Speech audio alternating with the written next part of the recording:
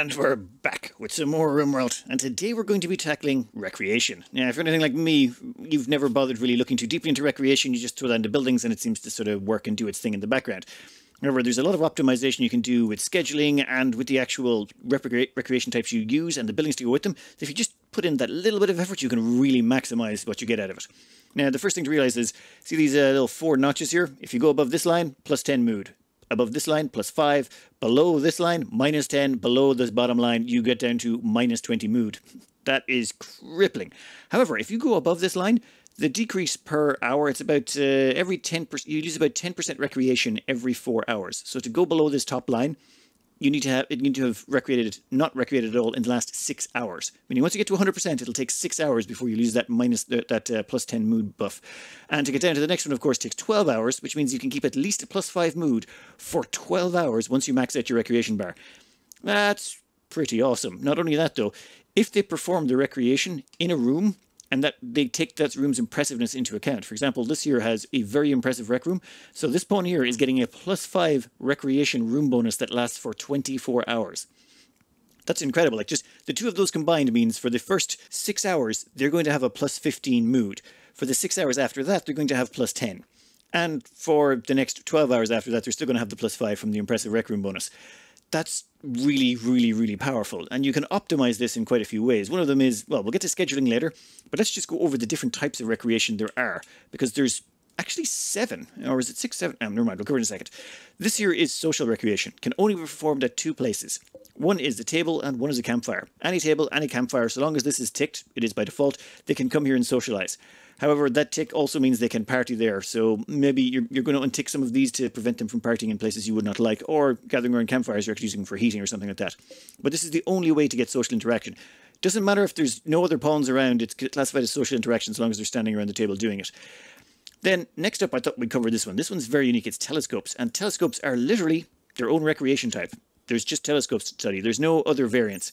For example, over here we've got your dexterity play. But your dexterity play can consist of either a hoopstone ring or horseshoe pin or a billiards table. Over here there's a few others, but telescopes, absolutely unique in that they're well, barring social of course, they're unique in that they're the only building of that type of recreation that you can get.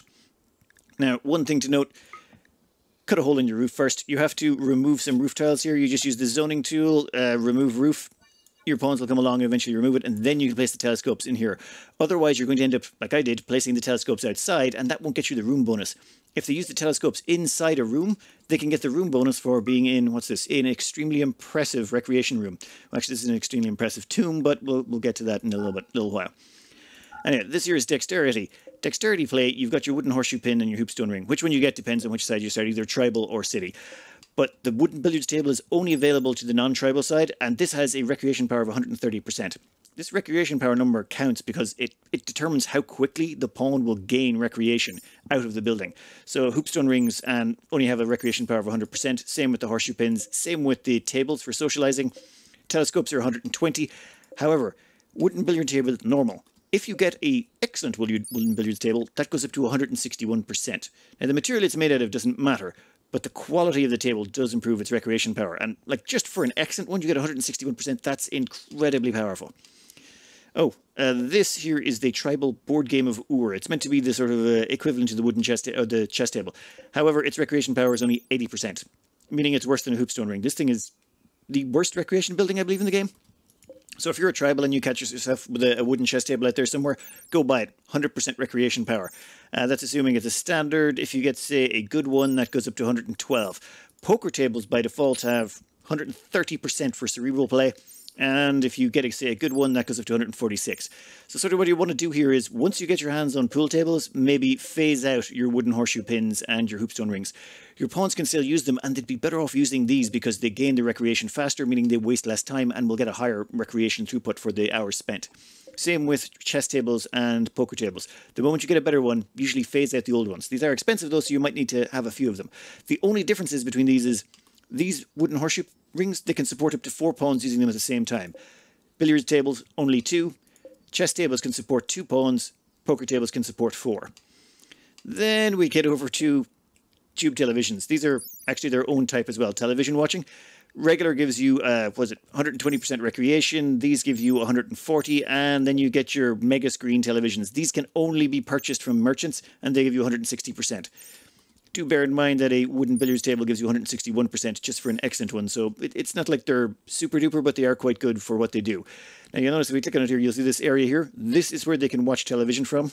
The smaller televisions give smaller radiuses. I've just outlined them there so you can see what all of them sort of stack up against each other. That is 5 types of recreation. You got your social, you got your telescopes, you got your dexterity, you got your cerebral, and then you've got your televisions.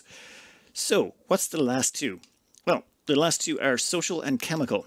For chemical, that's basically beer. You can see here under recreation, they've got chemical consumption of 18%. That's tolerances. We'll cover those in a minute. But if you drink a beer, you will gain 17% of your recreation back. In fact, if you eat a fine meal, you'll get about 4.5% of your recreation back, it seems. But let's cover something that seems a bit odd. In the wiki, it tells you that you have to have your chairs facing a television. We'll notice Sora here is quite happily watching a television, and she's sitting on the chair, well, effectively backwards.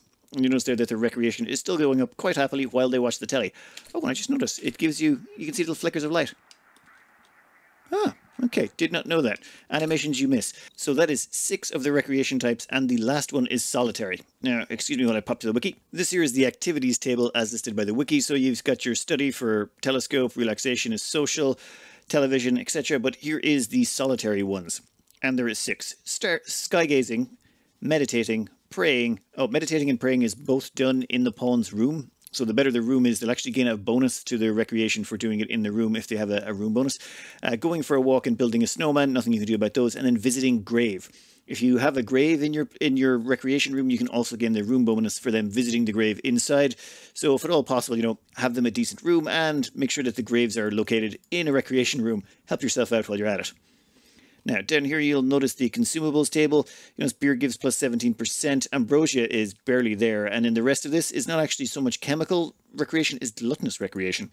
Pretty odd one. So, how do you take advantage of this knowledge to give yourself the maximum in recreation? Very simple. Put as many of your recreational buildings in an excellent room as you possibly can. That would be the first step. Have an extremely, just convert your dining room into a recreation room, or it's dual purpose. Your dining room and your recreation room should be pretty much one and the same, especially early on. Later on, you're going to be spreading out more and you'll have multiple dining areas. But for the time being, the moment you have a decent or good recreation room, start chucking all your buildings in there. That includes hoopstone rings. Hoopstone rings and horseshoe pins. Early game, yeah, the moment you get a decent room, throw them in there where you can grab the bonus. That means you're also going to want to put your telescopes in there. Also keep an eye out for the telescopes. You can only purchase them, so grabbing 1 or 2 of those when they show up is a good idea. They're not even that expensive. At the same time, put your graves in there also. You can use the graves in that section so that if they do that solitary recreation, they at least get the room bonus while they're at it. You can't really control where several of the solitary ones happens, but there is something I would like to try, and that would be splitting up the recreation. One thing you want to do is do your recreation before they go to sleep. The reason being, when pawns are asleep, their recreation meter does not go down. So what you kind of want to do is max out the recreation meter before they go to bed. They pop into bed and they will have the plus 10 on them. That means when they're asleep, this is to do inspirations, the higher their mood is when they wake up, the more likely they are to get an inspiration on that morning. So having them do their recreation before they go to bed maxes out their mood before they go to sleep, increasing your chances of getting those nice and powerful inspirations. At the same time, I'm thinking we're going to go for a second recreational bar right in the middle. Now this is, this will depend on your playstyle, of course. For example, if you are running a build and you're trying to do a giant perimeter wall around the outside of your base, you don't want your builders coming back halfway through the day, walking all the way into the center of the base to do some recreation before walking back out again. But for anyone who would be, say, working in some sort of crafting or tailoring capacity, this would definitely help keep their mood up all day long. Or anyone who has low mood in general and you need to keep them happy, stick them in an extra recreation section right in the middle of the day. This is 8 hours away from wake up and 8 hours before they go in for their second batch of recreation. This will help keep them maxed out. At the same time, if they do on one of these go for an annoying solitary recreation, you don't have to worry so much because when they come back for their second round, they will be bored of the solitary recreation and instead they'll come back and do a different type of recreation, which should put them inside one of your impressive rooms that will allow you to get that nice recreation room bonus going. I'm going to update the wiki to reflect that you can use a television even while sitting backwards in a chair. However, I'm going to hold off until this video is out a few days, so if you have any comments as to why I shouldn't update the wiki, or maybe there's something I'm missing here, because as far as I can tell, This pawn can quite happily sit on a chair facing the opposite direction and still watch the television. And as far as I'm aware, they can also use chess tables that way as well. Oh, and that's one good thing. When you're putting down your tables, maybe put the chairs like this and then stick in the chess tables in the middle. Only 2 people can use a chess table or a game of war, so it just allows you to, well, use them quite conveniently. Oh, and do remember, poker tables, only 4 chairs required. I completely blanked that music is actually a form of recreation now since the expansion. So playing music can actually be used as a recreational activity. If you check under here, this is a recreational power of 100% for a normal harp. A good one goes up as high as 112%. You can also get a harpsichord and a piano. They're basically just more improved versions of this, though an awful lot more expensive. One last note on beer as a form of recreation. Consuming a beer is a recreational activity, but it's also a food activity. However, if you consume a beer, you'll go to the nearest table to consume it, but that counts as impressive dining room, not impressive recreation room. So it will refresh your dining room mood bonus, but it won't refresh your impressive rec room bonus. One final note when it comes to recreation. Do remember when you're using this that only a limited number of pawns can use each device at a time. So it might be a good idea to only have as much pawns in a schedule as the recreational buildings can support, at which point you might want to start offsetting the schedules. For example, there's those 6 pawns offset from each other by 2 hours so that they come into the recreation room at different times. This way they shouldn't overload things. However, this is just an example with 6. Realistically, you'd be looking at about 12 to 15 pawns before you really start worrying about this and it actually becomes an issue, and you can always just counteract it by building more recreational buildings. In fact, in this colony here, the corridor system is in fact its entire own room. You'll notice here that there's doors up this section, but there's no doors at these other intersections. So this entire area is just one giant, enormous, extremely impressive room. What this means is any tables placed in here, any people eating at them will get an extremely impressive dining room bonus. By the same token, you could put in poker tables, billiards tables, that type of stuff. You could put in all the recreational buildings in such a hallway. So just remember, when you're thinking about rooms, it doesn't necessarily have to be a big square room. You can elongate them or just use them as an entire corridor system and place in what you want where you want. It does make it a lot simpler when you can just plop down a building wherever you need. Cuts down on travel times. Anyway, I hope you enjoyed and good luck.